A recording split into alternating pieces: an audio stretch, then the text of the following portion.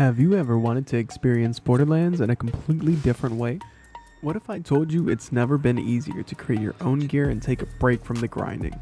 Maybe you want to experience the game in a different way, but you're on console or don't want to install the Python SDK yet. I have updated Gibbed Borderlands, the pre-sequel save editor, to support more platforms such as Decrypted PS4 saves, Save Wizard PS4 Max Advanced Mode exports, and exploited Nintendo Switch saves.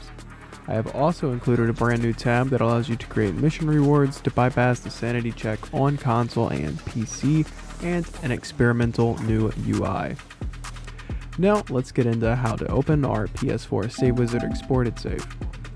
Once we have copied our save from our console, we want to open it in advanced mode and click the export button. From here, instead of naming it save, we're going to name it JSON.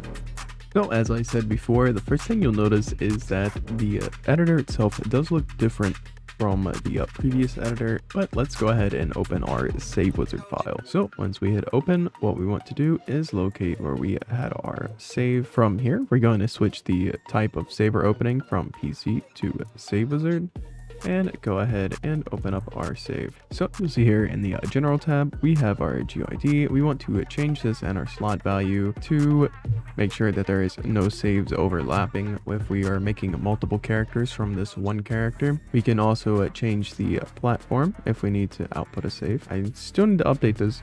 I did not realize that the Switch and Vita was not. I will have that updated right before this video comes out. When it comes to importing, where you can import the skills from another character, a mission from another character. The world is actually the region data, so if you copy somebody's XP save, you want to copy the world with it. The import status is just the challenge data for your character. Moving to the general tab here, we can choose whatever character you want. If you are on PS3 or Xbox 360, you are going to need the actual DLC to select one of these characters though. Well, we can type in level 999. You will be stuck loading if you join somebody else's game, so make sure you set yourself as a level 70.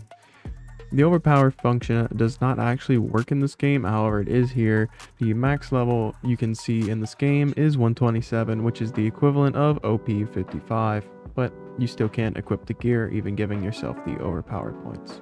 The general skill points, there is a cap to this. If you want to go beyond the cap, what you're going to do is keep your experience points at the maximum value that they're going to be whenever you hit level 70, and just set your character save to 1.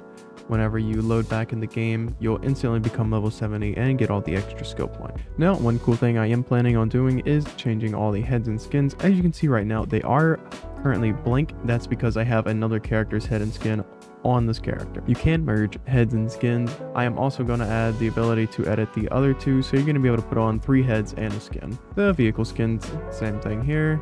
You're just going to have whatever skin you want. When it comes to currency, your reserved is just your shift tokens. They don't do anything. The feature never got implemented. The max moonstones is 500 and the max money is 99 million.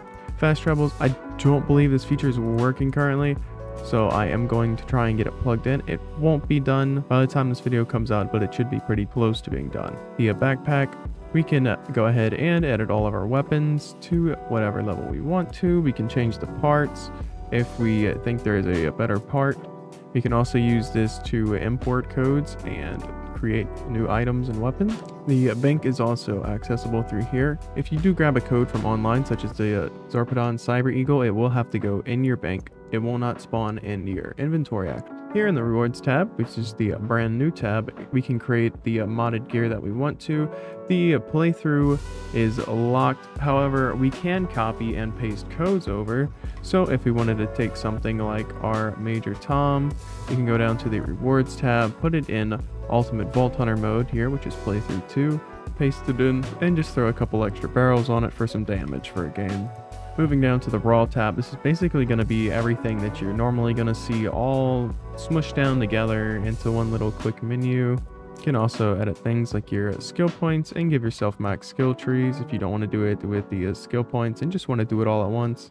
The resource data is how you're going to get unlimited ammo. You're just going to set this value to 999 million and keep the upgrade level as 6. Then change your black market upgrades to 99 million across. But yeah, I just made the editor more convenient to use whenever you are using it. And to go back to the save wizard format, what we're going to do is do a save as. We're going to change the save type from save to .json. And now we can save it right back over our save before. Now we can open our save with a JSON editor or a notepad. So all we're going to do is select everything, copy it, select everything in Save Wizard. So you can just do a Control A and then paste it in with Control V and apply. Hopefully this helps more people that are playing on Switch or maybe exploited PlayStation 4 or just want to play using Save Wizard.